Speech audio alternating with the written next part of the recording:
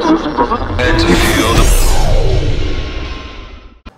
everyone, welcome along to Chargers TV. It is our end of year show. Rolmix, Justin Bryan, alongside you here at Swisher Hoops Academy at the West End side, our new home for Chargers TV going into 2022. But before we start our end of year show, our sincere condolences to the 6 families that have lost their loved ones in the tragedies of last Thursday, and our prayers and thoughts with all concerned. As I welcome JB. JB, not a fantastic not a fantastic thing to be bringing into our end of year show, but very unfortunate. All this very unfortunate under the circumstances. Yeah, you can't really you can't really think of words for it, Ronnie. To be honest with you, it's no good. No, definitely not. It's affected us all, and of course, our sincere thoughts to the Harrison family. It was Chase Harrison, an up-and-coming junior basketball player in Devonport, played with the Northwest side in the Tri-Series for the FDP program under Basketball Tasmania as well too. We send conditional love to the family and thoughts and prayers there as well too. Let's get underway with our end of year show, and let's start off with an absolute bang. And Dwayne Davey has re-signed as women's head coach of the Hobart Chargers. JB. Yes, has re-signed as women's head coach. As another head coach decides to show us what made him an absolute star in Perth back in the day. But no, it's great to see Dwayne Davey back on board. We'll get Dwayne's press conference up in a minute. But Dwayne looking to bring a bit of cultural change and a fairly local flavour once again to the team in 2022. As he mentioned, never really got a chance to smell the roses in his first time around, but having coached a lot more junior basketball and in particular coached a lot more senior women's basketball in his time away from the main gig here at the Chargers, he's been able to develop his coaching and the way he goes about things a lot better. So it's going to be really interesting to see how Dwayne goes in 2022. Absolutely. Let's get the thoughts from Dwayne Davies. He spoke to the media a couple of weeks ago. Yeah, of course. It's an exciting time, I guess, to be involved in the sport at this level. So certainly when the opportunity came up, obviously I did have to think about it with family and things, but I'm really excited by the challenge and jumped at the chance. So yeah, absolutely. What are your strongest feelings about this? You already had coaching the women's program. Look, that was a really enjoyable experience, and I think I learned a lot through that 3 years, and obviously having the chance to have a couple of years off and take stock, obviously. There's obviously things that I want to change and do better, but also things that I want to carry over from that time as well in terms of the culture building and that sort of thing. So really excited to have the opportunity again, and really glad that the club's got faith in me to do that again. So the thoughts there from newly appointed women's head coach Dwayne Davey. And JB, obviously Dwayne with a lot of work to do going forward, but it has a very good local young talent base around him to get him started. Absolutely, and they have been training really, really well over the last couple of weeks. I know definitely doing 2 sessions a week, and I know with some smaller group sessions as well. So girls have been hitting the floor 2-3 times a week very early on in the pre-season with a warming up in Hobart. So getting that cardio and that conditioning in as well has been key for them. As you mentioned there, Dwayne, getting that almost a second coming as a head coach here at NBL 1 level. I think he's going to really relish the opportunity. A great local flavour, but again, he's got some good experience around that side as well, and it's going to be a matter of the girls being hungry and wanting it more than being handed it, not necessarily a level of entitlement, but changing the culture to, this is the work you've got to do to reach this level and to progress in your career. You don't just rock up because you're from Hobart and get a gig. It's not that simple. Absolutely, no. It'd be great to see Dwayne back out on the floor in the Chargers polo shirt, or maybe a suit as well too, JB. Yes, I think Dwayne's wanting to suit it back up, which is quite nice. We got the suit in the photo, but we also got a suit on press day as well. I think Dwayne's recruitment of some senior stars is going to be interesting as well. Who does he recruit? Don't know. Stretch 5 and usually a really nice dynamic guard or wing player is what he needs. But I think ultimately he needs to bring in some players that, okay, they fulfil their roles, but they need to be leaders on and off the floor. We don't just want girls and ladies who are just putting the stats up and all of a sudden doing what they want off the floor. No, they've got to be gym rats. They've got to come in and they've got to set a standard. They've got to show that our younger generation of talent that, okay, it's all well and good to get in the gym and it's all well and good to turn up on game day, but it's the extra sessions. It's looking after yourself on and off the floor. It's knowing when to go out and have fun with the team, but it's also knowing that when to rest up and really recover and recuperate. So yeah, usually, we see a stretch 5 and usually we see, a dynamic wing player or even a guard, but I think it's going to be on and off the floor, that leadership that these girls bring, that ultimately I think is going to bring more value than what's on the floor.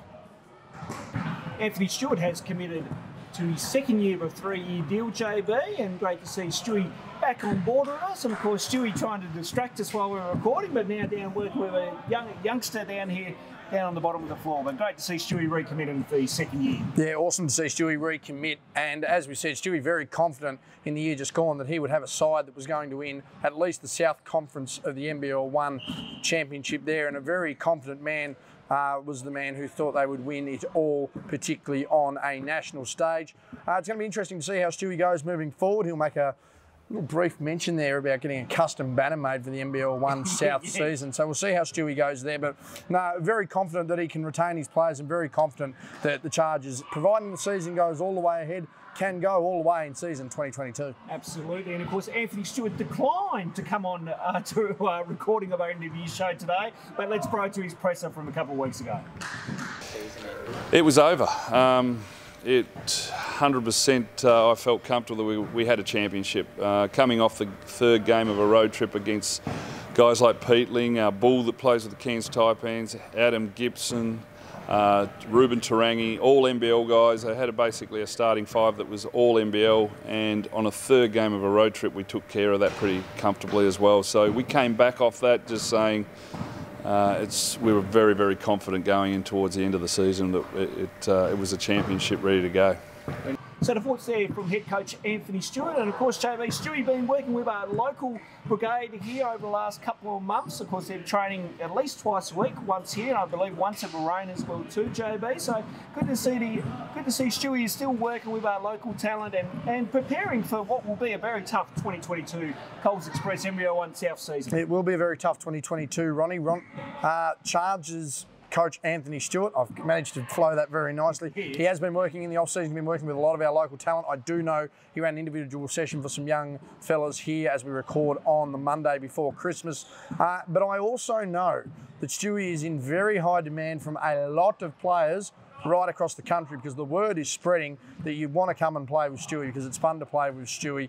Stewie's a guy who sets you up to work on a game style and work on a game plan that works specifically with his coaching style, and the ability to run and gun and stun and have some fun, to steal some words from the great Cal Bruton. Yes. But Stewie's, he's a very defensive-minded coach, but his offense is flow. It's about getting your shots up. It's about firing away. And that's something we saw a lot here in season 2021. I know that guys like Jack Purchase, Tad Duffelmeyer, that squad wants to run it back. Your Cohen Sapwells, your John O'Mines, they want to run it back and do it. But I know that there are a lot of good young talent across the country that is very keen to come and play with Stewie. So we'll see how that one pans out. But there's no doubt there's a lot of great depth locally here in Hobart at the moment. They are working their backsides off with Stewie, and he's hoping to provide them with as many opportunities as he can in season 2022. Absolutely. Stay tuned on our social media for future announcements, as Anthony Stewart, I will have no doubt, make some announcements on his squad going forward. Let's quickly talk about the AGM outcome, and of course, current chairman Brett McKay was elected unopposed, and he's back on as chairman of the club, not president. We're using chairman now as a title, and that's the title he preferred to have there, JB. So great to have Brett back on board. Yeah, it's great to have Brett back on board, and a big thank you from Ronnie and myself for the work that Brett has done in working with us and making our seamless transition into working in the media side of things a bit more thoroughly, and certainly from the way Chargers TV and our social media has flowed in season 2021. Looking forward to that again in 2022. Corey Davey back on board as well, Ronnie. Yes. And a big shout out to Robin Fannin and Kim Upton, who after their 5-6 years on the board are departing. And massive thanks to them, particularly on game nights and keeping us organised, and particularly Robin as well in her comms with the league as well. They've been sensational to work with. They're going to be a massive loss to the club. They are some real stalwarts, and they've been some really strong characters through what has been at times some really tough times for the club. I don't think the club would be in the position they are in, particularly without those two ladies. So a massive thank you on behalf of Ronnie and myself to them for the hard work they've done as well. Here on that one, JB. Let's go into some of the funniest moments that we've had throughout the year, whether that's in broadcast here or recording on Chargers TV. That is for sure. So Jacob Dill has come to us. Of course, he's our courtside reporter, and he sent me a message through over the weekend saying that his funniest moment was basically sometimes in the phone kind of cutting in and out, or not ready to go when we're trying to ring him when we were high up on that scaffolding early on in the season. Yeah, our 3 metre Peter scaffold was certainly of no help to anyone at times, and I think we'll touch on what my funniest moment is in a sec. I'll let the viewers guess on that one. But yeah, trying to ring Jacob and trying to get the unique way we broadcast that scenario to Jacob there. We eventually, getting down a bit lower, just getting Jacob pretty much to jump in the huddle or make a headset on and talk back to us was a lot easier. Personal standpoint, it was the unique experience that was the 3 metre scaffold, trying to get up and down, trying not to move while you're on broadcast, all that sort of stuff, put a lot of fear in the lives of these two particular gentlemen, Felix, our cameraman as well, and certainly as well, I can imagine the spectators watching us wobble around high above, up in the gods there as well. So yeah, that was always a joy in the first half of the season, that's for sure. Absolutely. My funniest moment would be the scaffolding, as much as it was daunting at the time. I don't like talking about bad OH. It was safe. It was marked safe. Let's make that but clear. Very, I wouldn't say dangerous OH&S, but at times some questionable OH&S in the way we moved around on that thing. But no, it was a joy. Absolutely. And of course, my moment of the year, and it's Jacob's as well too, the game winner from Jono Mines back early in the season, where he banked that one off the window on a drive to the bucket. So there you go. JB, your favourite moment? Honestly, when we managed to set our season high scoring and just see the young fellas get on, get some points, your Harry Griffiths, your Phoenix Robies, your Luke Browns, really getting the stadium involved. And there were plenty of times where I went to town as Luke Brown, Phoenix Roby, or Harry Griffiths. Oh, right. Giving me a basketball soon worked out the fact that I was neither of those 3 gentlemen, but it was great to see them getting on, and ultimately it was great watching that 10th, 11th, 12th spot on the bench in the men's program constantly being siphoned and being cycled. It was a new face in that position every week at home. Those young fellas getting breaks on the road as well. It's just great to see the young development, the future development of these young kids in a Chargers uniform. It's going to be great to see that moving forward, particularly in 2022. Absolutely, and of course, just from a women's standpoint, great to see some younger local women getting on the floor. Maddie Garrick's 3/4 time buzzer beater from half court as well too. Just a couple of my favourite moments for the women there, JB. Yeah, getting the call of Maddie when Ronnie suggested she only needed a 2. She did not care, and she put up a massive 3. A lot of close game there in the games in the women's where they were nearly able to steal a couple of victories. But again, seeing that talent develop, your Maddie Straatsmans, your Eliza Vanderkamps, seeing Zoe Banks develop into a genuine starter at NBL 1 level, and seeing Leah Bartlett come along, joining the squad, just at the start of the season there, getting some minutes and playing some vital rotation minutes as well. It was good to see that. And again, there is some promising young talent in the women's squad for the Hobart Chargers, and moving forward into 2022, you're going to see that develop a hell of a lot more as well. Absolutely, and of course, when we reflect back on the season, JB, it was what could have been for the men and what could have been for the women as they were starting to gain a little bit of momentum there as we were going along the season. Unfortunately, COVID had taken out the season, unfortunately, but these are the normal times at the moment. But in other news, of course, around the league has signed a major sponsor in Coles Express coming on board as a naming rights, and now the league is now national. Darwin joining the NBL 1 North, NBL 1 East, which replaces the Waratah League in New South Wales. They're jumping on board, along with we've got NBL 1 West, NBL 1 Central, NBL 1 North, NBL 1 South. And now that's all now a national league, which is fantastic to see. And it's the only sport in Australia that has a total national league running all over the show in every state, territory, and pretty much every capital city as well. So basketball is on the rise. Personally, down here in Hobart, Jack Jumpers at the NBL level have had a major impact on that as well. streamlining that pathway for our juniors to go, okay, if I want to come in at Swisher and shoot round at 5, 6 years old, I can clearly see my next pathway is going, doing some Swisher programs, doing your athlete development, your future development programs, certainly with BTAS as well, making state squads, making NBL 1 level squads, being able to go to college or in turn staying on and playing professionally here in Australia as well. It's great to see a very streamlined pathway now for our juniors as well. As we mentioned, what could have been with the men, certainly think a championship was there. From a Tasmanian standpoint as well, while we talk about it in the South, 3 of your 4 teams were genuine top 4, genuine championship contenders in the Tornadoes, the Thunder and the Chargers men here. The women, you know, I think it was the season they had to have, honestly. You know, they wanted a local flavour, they wanted to develop their local squad, but they needed to see where they were at as to what building blocks and pieces needed to come in. So that was well established. But again, it was good to see, you know, the women really showing where they could be when they needed to be at times. You know, obviously weren't as pumped up as we thought they were going to be, but a very good litmus test, and just to see where our local crop of players at and just what sort of development is needed as well. So, you know, tough learning curve, certainly a learning curve that was needed, and no doubt 2022, they're going to be better for it, no doubt about it. Of course, Colts Express NBL 1 South competition will kick off around about April, we're hearing, so stay tuned again on all the socials of NBL 1 to find out when conferences get started. And speaking of social media, and speaking of Stewie running across our set, thankfully not in shot. Yeah, the geriatric shuffle. Yes, absolutely. You can follow the Hobart Chargers on their social media. You can give us a like on Facebook, you can follow us on Twitter, give us a follow on Instagram, and you can subscribe to our YouTube channel as well too. So don't forget to keep up to date with all the goings on here for your Mackay Timber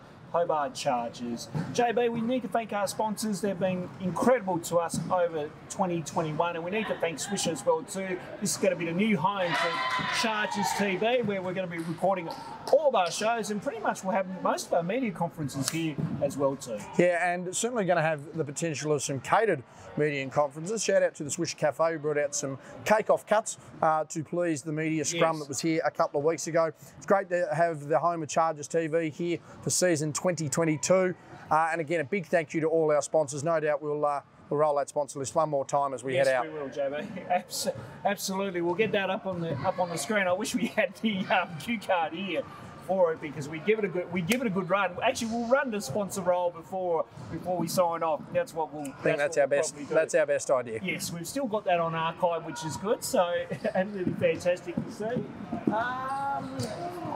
We are looking for a cameraman next year. So if you have some camera experience or like get some further experience in camera work, we're looking for a camera operator to help us out, because me and JP did it all this year, and I think we found out there was a bit too much on our hand on game night. We have a new graphics designer. We do have a new graphic designer, the great Louis Dilger. Yes. Informally signed over a quite cordial or two on Saturday, but it'd be great to have Louis involved, and we might just flash a couple of graphics up here that he's done for our home football club here, the Queenstown Crows Football Club. So a couple of graphics there by Louis. It's going to be great to have him on board, and you know, again, more experience, more exposure for the young man as well, and we can't wait to see what he's going to deliver for us in 2022. Absolutely, we welcome Louis to our team here at Chargers TV, and as I said, if you do have some camera experience and like to help us out on game night, please get in touch with us through our social media channels, and one of us will endeavour to contact you back for a quick interview. I think the best thing too, if you're wondering what sort of camera work we need, it is only on game nights.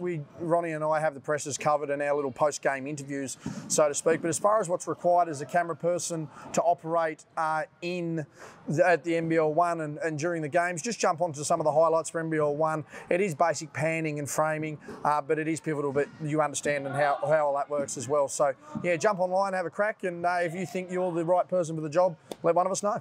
Absolutely. There you go. So you've heard it here first on Chargers TV. That'll pretty much wrap us up for this edition and for the year as well too. It's been an absolutely fantastic year calling games with JB, and of course running everything and anything with JB around the Chargers, of course. And we wish everyone a Merry Christmas and a safe and Happy New Year. We'll be back in early 2022 to give you an update on where the men's program and the women's program is at. But in the meantime, enjoy your time with family and friends and loved ones, and we'll see you next time here on Chargers TV. On behalf of the Mackay Timber Hobart Chargers, naming right Mackay Timber, our platinum sponsors for the women, Mackay Timbers, for the men, Clennett's Minor 10, our gold sponsor, Swisher Hoops Academy, our bronze sponsors, Halls Water Wastewater Treatment Services, Jayco Hobart and Salters Hire Contra. Shout out to our scoreboard hero and our graphics you will see on social media, core staff, our community partner, Wilson Homes, our mental health partner, Speak Up, Stay Chatty, our media partners in the Mercury, 7HOFM and Beetle Black Media, our corporate box sponsors including THA, Davey Street Discount Pharmacy, Lion Co and North City Cars. Our coaches sponsors tonight, Dobson Mitchell Allport sponsoring Mark Nash and core staff again sponsoring Anthony Stewart.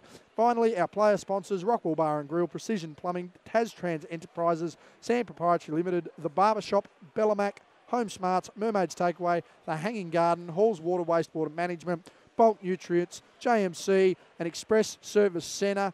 As they say in the classics, Ronnie, yibbida yibbida.